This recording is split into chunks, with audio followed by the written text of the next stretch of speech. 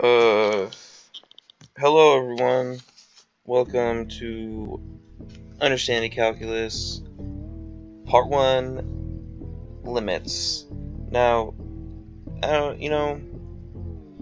fucking, you might be wondering, Owen, why are you making a video about math and limits and stuff? Well, you know what I say? Fuck you. I want to teach math when I'm older, so why not, do it here on YouTube first? Now, I'm not gonna go too in depth. You really just need limits to understand the concept of like derivatives, which I'll be getting into next. So I'm just gonna go over the basics of limits. You learn more about that in like pre-calculus and shit. I'm talking about calculus, but this is the first thing you really need to know about calculus. But anyway, so a limit is basically a destination that a function is heading towards. So let's think about, this little fat boy. He wants to go to McDonald's. So he's heading towards McDonald's. But, a function has two sides, like next to a point. So we have this McDonald's, and we have two little boys going towards the McDonald's. And then let's say these two boys are the function. Oh shit, my Alexa's playing music, sorry. So these two little boys are heading towards McDonald's, right? So, you'd say that the McDonald's is the limit of the function. That's the destination where these two little boys are both heading towards. So both sides are heading towards the same direction. So let's look at this little function here. It's just a random function that I came up with. Now, if you see, if you go both sides of the x, which is the x-axis, the little horizontal one, if you head towards 1, x equals 1, on both sides, you'll see that the y value, which is the function, is heading towards 1. So you'd say the limit as x goes towards 1 equals 1. Now, what if, this little boy was going to McDonald's and he was sadly abducted by a pedophile? Now, he never really made it to McDonald's. Or, if he was going to McDonald's and the McDonald's somehow blew up, he never made it to McDonald's. But if a police officer came up to you and asked you where the little boy was heading, or what used to be there, you'd say, oh, he was heading towards McDonald's. So it's still, he's still going to McDonald's, so the limit is still McDonald's. So let's see what I mean by that if we look at a function. So I have a function here. It's 2x squared plus 3x plus 1 over x plus 1, so it's a rational function. A rational function means, you have two different functions divided, together, blah, blah, blah, who cares. If I zoom in at one specific point, you see it looks pretty much like it goes on, like it just, it's continuous.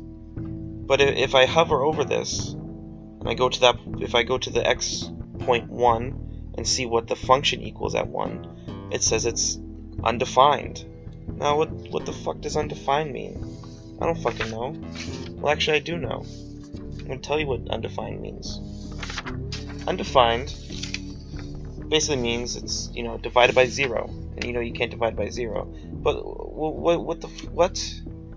what does that mean? What do you mean it's divided by 0? Well, if you plug in -1 to the function, it comes out 0 over 0. Now, that's a special kind of divided by 0. If it's 0 divided by 0, then you can do something else to the function, but I'll go over that later, but whatever. So if you look, both sides of the function are still heading towards the -1. It's still heading towards it. even though it's not there, it's still heading towards it, kind of like the kids, you know, going towards the McDonald's and getting kidnapped. They were still heading towards the McDonald's, even though that they never got there. So you'd still say that the limit as x approaches -1 of that function equals -1, because both sides were still heading towards that destination, even though that they never arrived to it. Now, let's go over some of the different ways to solve limits. Now, again, you don't really need to know how to solve limits to understand calculus. You just need to know what a limit is, which I already explained, but, you know, why not just go over how to do it. So the first way to do it would be to plug and chug, which is just like, you know, you plug the x in and see what comes out. So if I have, you know, the limit as x approaches 3 of x squared plus 2, all you gotta do is just plug 3 into x squared plus 2 and you get 11. So the limit as x approaches 3 of x squared plus 2 equals 11. It's not that, you know, it's pretty easy. Most limits are not going to be like that if you're on a test. Most limits are not going to be like that. They're going to be way more complex, you know, functions that you need to figure out what the fuck to do. The second way is to factor. So, I talked about that earlier. So let's bring back the function 2x squared plus 3x plus 1 over x plus 1. Now, again, if you plug in 0, you'll get 0 over 0. That's undefined. But if you factor just the top part, usually you can factor both parts, but as you see the bottom part, it doesn't really need to be factored. If you factor the top part, you get something, you'll get two binomials multiplied to each other. Now, I'm not going to go too far in how to factor. You should already know how to factor if you're learning how to do calculus. But basically, you can either use the whole fucking x equals b squared plus minus negative b squared plus or minus the square root of b squared minus 4ac divided by 2a, blah, blah, blah. But easier way in this case is to just like different factoring. I'm going to use the slip and slide method, where basically you take the first coefficient, you multiply it by the last term, you then find out what two numbers would add to 3 and multiply to 2, and then you'd make the two binomials, blah blah blah. You bring back the 2, and then you divide it, and you slip it, blah blah blah. You should know this from algebra, whatever, who cares. So we now have factorized version of 2x squared plus 3x plus 1, which is x plus 1 times 2x plus 1. So if we bring it back and divide that by x plus 1, we can see that we can cancel out the two x plus 1's, and our function equals 2x plus 1. And then we can now plug in the -1. And so if you plug in -1 to 2x plus 1, you'll get -1, which is why the limit of that function equals -1. And then the third way to do it, it probably has no solution. If you get something other than 0 over 0, then it probably just does not have a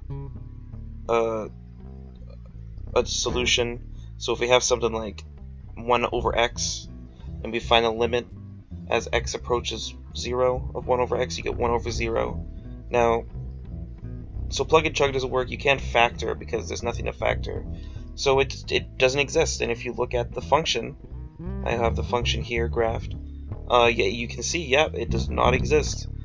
Each side just goes off to infinity, and especially they both go into different infinities. Now, what that means is that on the left side, you see it's going down to negative infinity, and on the right side, it's going up to positive infinity.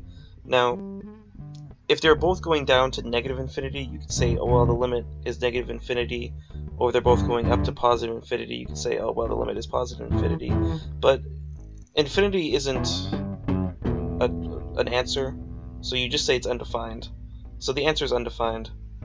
And honestly, that's enough that you need to know about limits to understand calculus. because you really just need to know the idea of it to understand derivatives, which will be in the next episode. Thank you for watching. If you have any questions, comment and I will answer. I love you.